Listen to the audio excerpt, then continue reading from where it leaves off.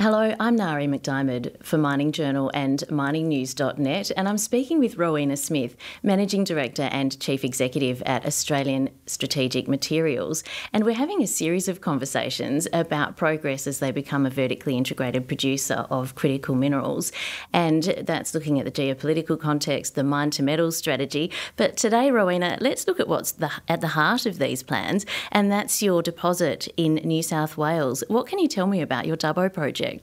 Well, as you say, it is the cornerstone of our mine-to-metals strategy, and it is a very unique deposit that we have there. It is a combination of a number of critical minerals. We have got the light rare earths, the neodymium and the praseodymium there, but also importantly, we've got a very high proportion of heavy rare earths there, the dysprosium and the terbium.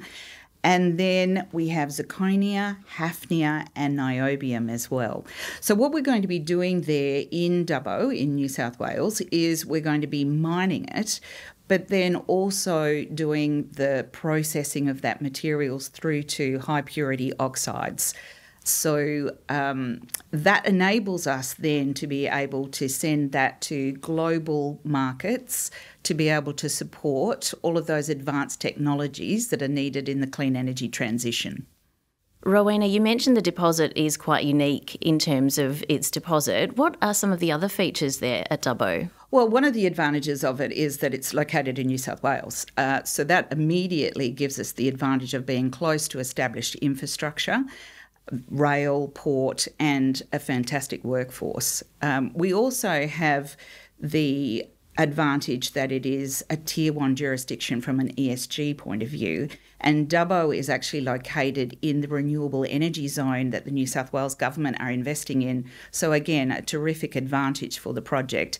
But that ore body is unique also because of the number of different materials that it has, and that gives it real economic strength, because as we go forward into production, it means that you're not exposed to just one commodity cycle.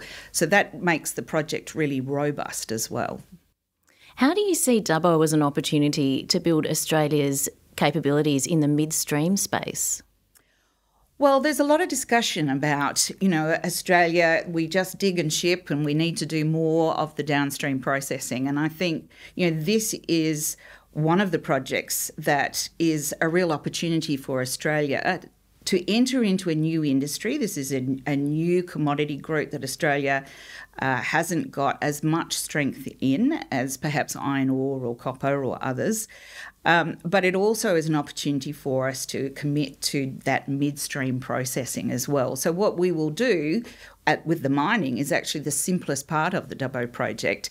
The real commitment is in building that facility that will separate the ore into those various different products and refine them up to very high purity oxides. So we're really value adding in situ in Dubbo.